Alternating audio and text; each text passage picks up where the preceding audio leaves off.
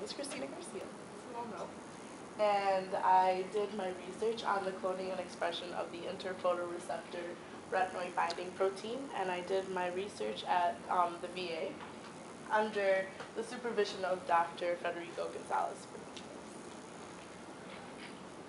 I'll just be giving you guys a brief overview over the eye and the visual cycle, and information on IRBP and its role in the visual cycle, and its possible role in the autosomal recessive retinitis pigmentosa disorder. I'll be highlighting the importance of cloning IRBP and different applications of this study. On the screen, you can see a very simplified version of the anatomy of the eye. There are many parts of the eye, but the retina is the part of the eye that captures the image because it has the rods and the cones, and so it will be focused on during this presentation. The retina has 10 layers. Most importantly, pay attention to the RPE, or the retinal pigmented epithelium, which is where the cones and the rods are located, which is where photo capture occurs. IRBP is found in the subretinal space of the RPE, and it's the most soluble protein, and it helps transport retinoids from different cells in which the visual cycle is occurring. Light must basically travel in through all these layers, and so it seems as though the anatomy of the eye is backwards because the photons need to travel through all 9 layers prior to actually reaching its site of action.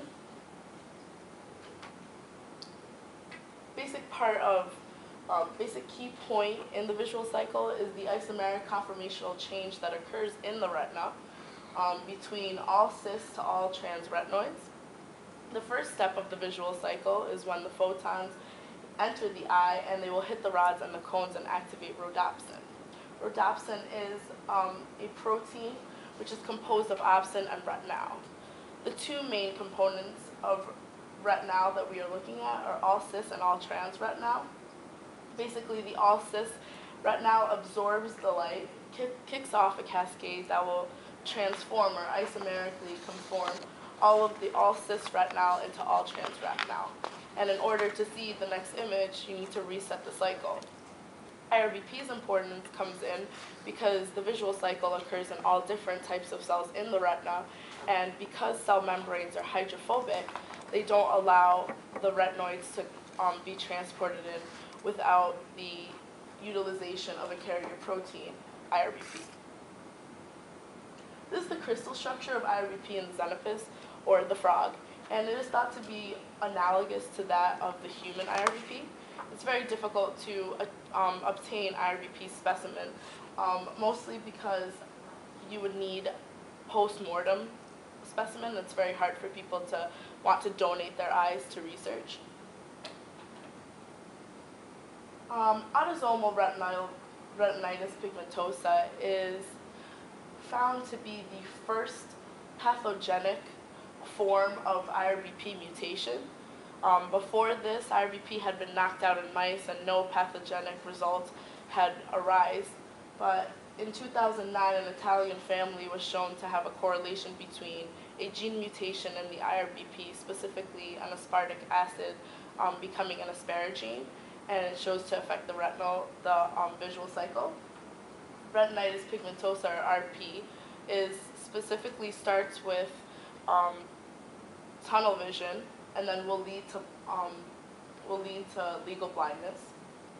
And it shows that IRBP could possibly be extremely important in the visual cycle. In order to further study IRBP and its importance in the visual cycle, human IRBP recombinant specimens are necessary, and so the cloning of these specimens is quite important, and that's what my research is focused on. As you can see here, this is a construct of a plasmid which is inserted into bacteria and allowed to replicate. The insert is then taken out and placed into another vector, which is placed into another bacteria plasmid and allowed to replicate. This is a restriction enzyme map in which the IRBP is placed in. This is a gel electrophoresis, and basically after placing these this insert in the plasmid that's cut in the digest, and as you can see on your right, the band is extracted and separated via gel electrophoresis. This is very important to future research, mostly because you don't need post-mortem slices any longer, because you're able to form a renewable resource of human recombinant IRBP. Also, labs can perform further studies on, in order to see the interaction of the IRBP and the cell surface, and further understand the structure and function of IRBP, both in the visual cycle and its possible importance in RP. So my references. I'd like to acknowledge Dr. Federico Gonzalez and Alex Sunshine, which helped me directly with this PowerPoint, Mary Alice Garland, and Priscilla Gonzalez Fernandez. Any questions?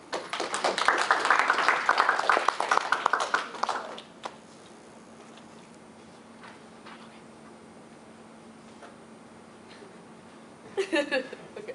I have a question. No? Yes? Yeah, No? question. Okay. Yeah.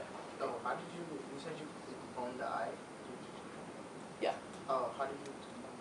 How did I clone it?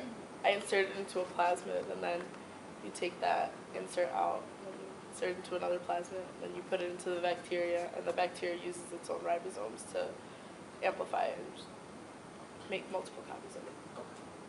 When you run PCR check, what are you observing? Like, I know you do certain bands for matter.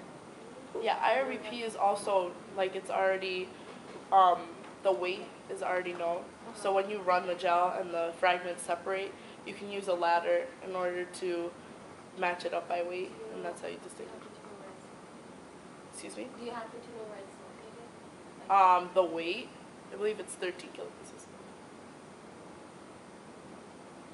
Matthew? How long does this whole cloning process take? If it's done correctly, it would take 1 day, but sometimes the plasmid doesn't work. At first there was a lot of, like, you had to use the right restriction enzyme because the insert can insert the forward way and the backward way. So it's a lot of trial and error before you can actually find the exact restriction enzymes necessary so that the band is cut at a because at first we were cutting the band and they were all coming out equal.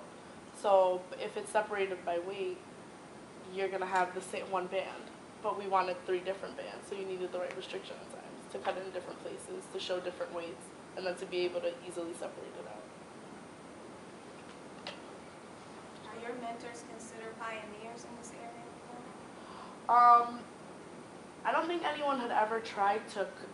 Cloning is something that's used often. Like, this is a normal methodology, but the human IRBP gene hadn't been cloned before, and so this is extremely useful because there wasn't this renewable resource. It was almost a hassle to have to get eyes to be able, like, to obtain eyes, because a lot of people don't want to donate those, so it's very important.